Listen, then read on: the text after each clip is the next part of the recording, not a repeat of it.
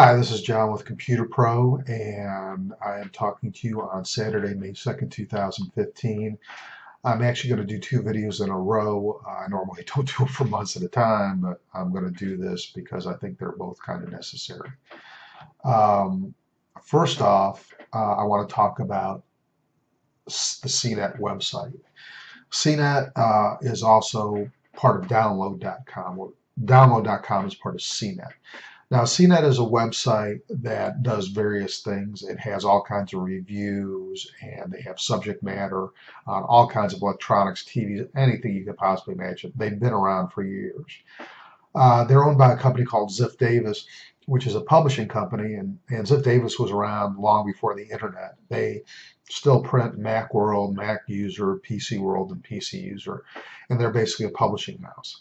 Well, they started CNET, which was their electronic version, basically when the internet started to hit in the mid-90s, and then they started a website called Download.com.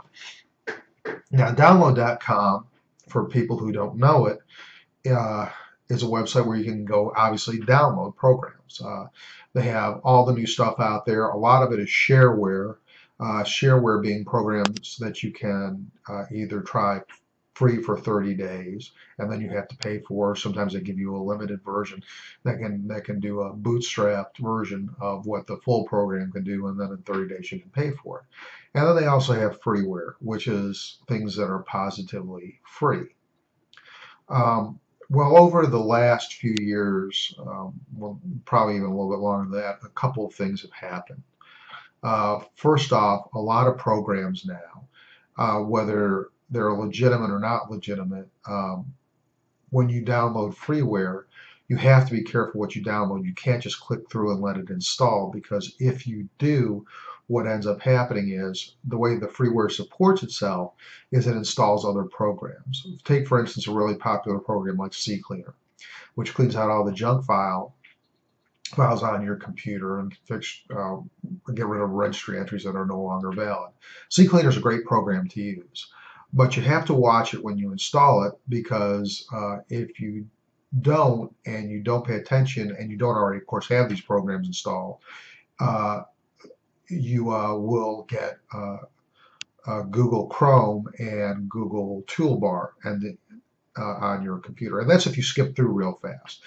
And what happens is you'll click once, it'll ask you some options about installing, and then you click again, and then there's a little bit of delay, and a box will pop up saying, hey, do you want to install Google Chrome and Google Toolbar? And I click no. I don't use those programs and any kind of toolbars on a computer or on something like Firefox or Internet Explorer tend to slow the load up of those programs. So I don't use them, and I'm a Firefox guy, and that's what I prefer to use. So you get these add-ons. Now, here's the main thing, and this is what's been really disturbing to me over the last year and a half or so, and I've been meaning to post about this and haven't, and I decided to today because once again something happened that I feel it needs to be brought to people's attention. Is over the last year and a half, a lot of times, but not all the time, when you go to download.com, you look for a program you want to install, and you click on downloading it, you download their installer program first. And what happens is it downloads a little thing with a green icon with some arrows pointing downward, white arrows, and it's the CNET downloader. And when you do that, then you click on that and you can install the program, but then it too tries to install programs beforehand, and you have to be really careful with that. You have to decline programs, and sometimes you just completely miss it. It's things like Spigot or Search Protect, which I consider Search Protect spyware. I see it all over the place, and I don't like it, and it's basically a junk program that's put on your computer. Well, CNET is doing this through their website download.com to increase their revenues, and yet they supply, they have all these links to basically programs that'll remove it, but it's just not right. This happened to me again today. I actually installed a program that I didn't mean to, and I'm a computer technician. And then and here's the other thing that happened. The program I tried to install, which I needed a program to make receipts with, um, also installed some other programs that I missed. And again, it was very convoluted. I did see it, and so I missed it. And the thing with that is, not only now is CNETdownload.com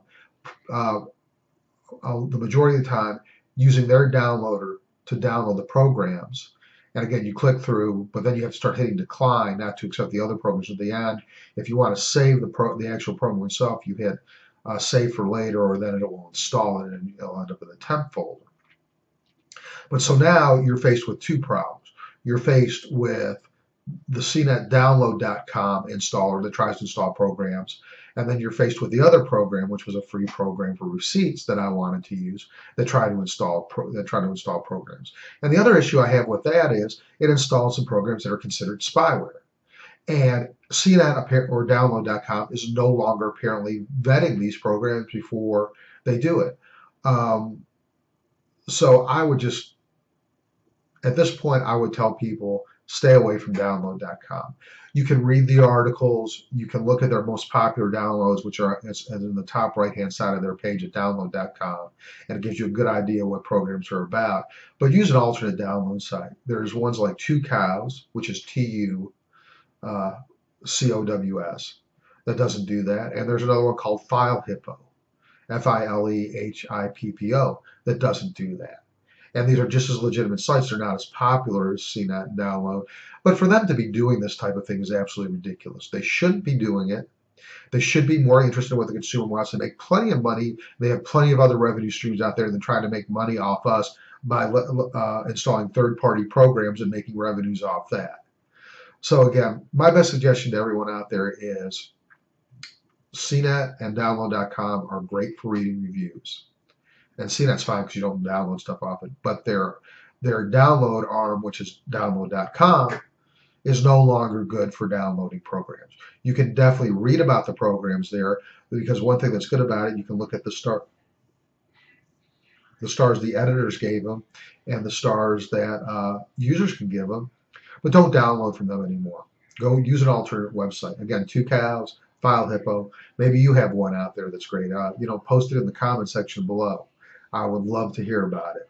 But unfortunately, they've taken a turn for the worse, and I would strongly suggest people stay away from it. Have a great day.